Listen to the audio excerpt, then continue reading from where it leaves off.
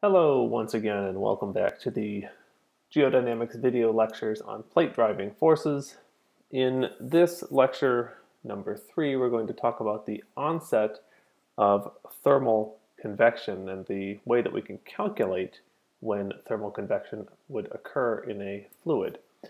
And we'll do this by introducing something called the Rayleigh number, which is a number that can be used basically to calculate the conditions under which a fluid will begin to convect, and in our case we'll look at an example for convection of the mantle. Now the picture we're looking at looks something like this figure over here on the left side. We're going to consider a fluid that's heated at its base to T1 and cooled at the top to T0. And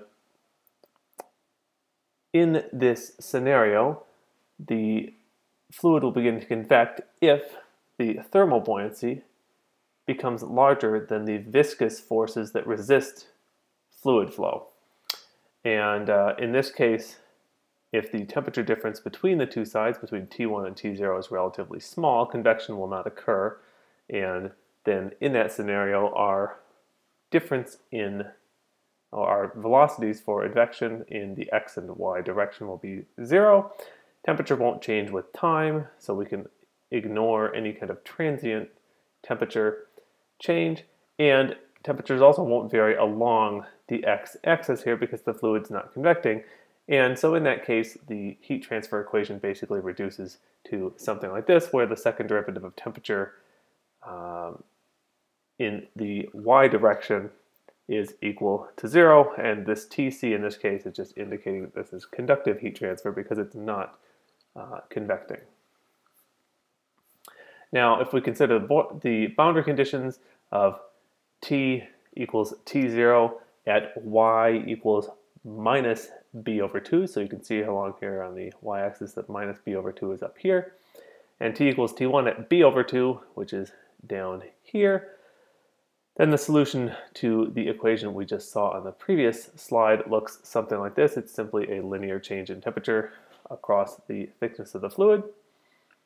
And in this case, this is of course a relatively simple relationship. The thing to note here is that B is the thickness of the fluid.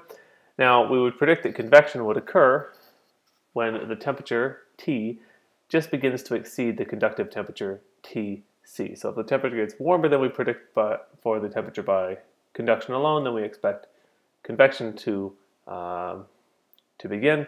And in this case, we can then calculate a extremely small temperature difference T prime that's exactly equal to the temperature T minus the temperature due to conduction alone. Now that temperature difference T prime can basically now be inserted into the heat transfer equation we saw in the previous lecture, and as well as the force balance equations that we saw for this 2D incompressible viscous fluid. So this would have been the previous set of equations we saw in the last video lecture.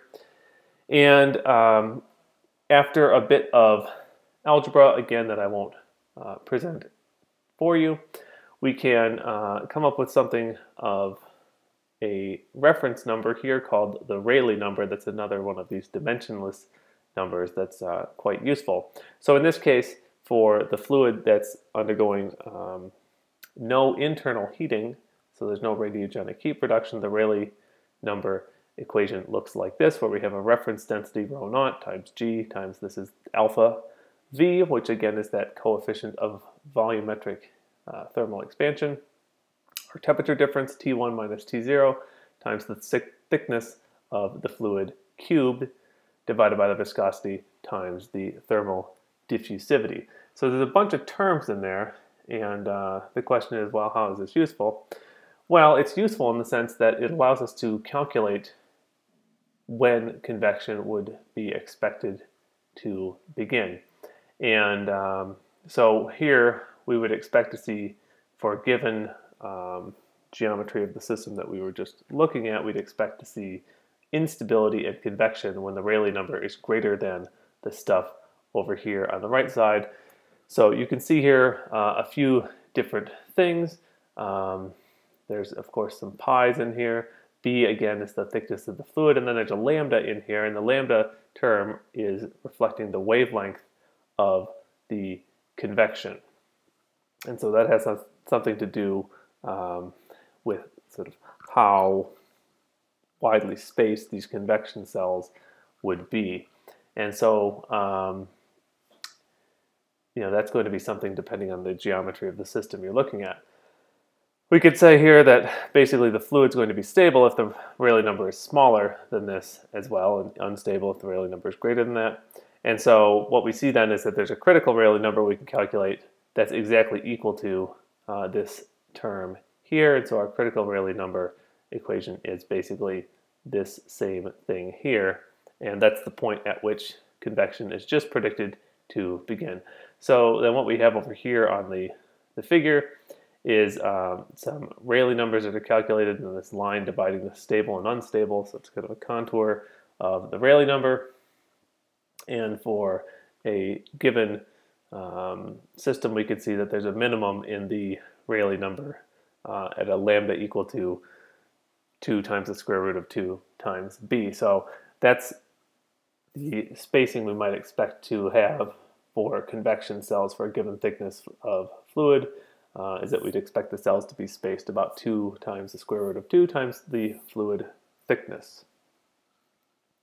Now, if we consider a situation that's maybe more realistic for the mantle, that would be one in which the Rayleigh number calculation includes internal heat production. And so in this case, the fluid's heated from within itself, and the Rayleigh number equation is a little bit different. We again have this coefficient of volumetric expansion and reference density acceleration due to gravity. Here now is h, which is the heat production per unit mass. The thickness of the fluid to the 5th power, and then that's divided by the thermal conductivity times the viscosity times the thermal diffusivity. And so this then would be something that's more appropriate for considering the Rayleigh number for the mantle. And that's what I'd like you to do at this point. So for one of these internally heated fluids, the critical Rayleigh number is 2,772.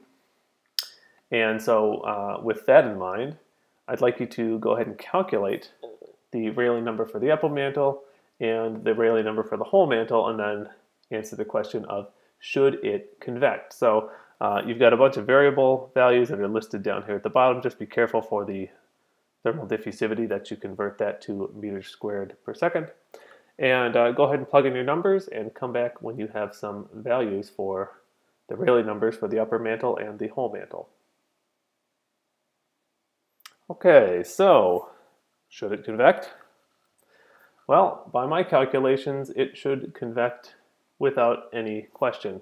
The upper mantle Rayleigh number I calculated using a thickness of 660 kilometers and found that the value is about 1.3 times 10 to the 6, obviously much greater than the critical Rayleigh number. If you plug in then a much larger thickness for the whole mantle, in this case I used 2,780 kilometers. I did that based on a 2,880 kilometer thick mantle minus 100 kilometers of lithosphere. Doesn't really matter. You could put in 3,000 kilometers or 2,500 kilometers. You're still going to find a very large Rayleigh number. In this case, about 1.76 times 10 to the 9. Obviously, again, much bigger than the critical Rayleigh number. Okay, so now it's time to take the quiz. And this will be our last kind of mantle convection directly related lecture. And then we'll move on to talking about plate driving forces in the next video lecture.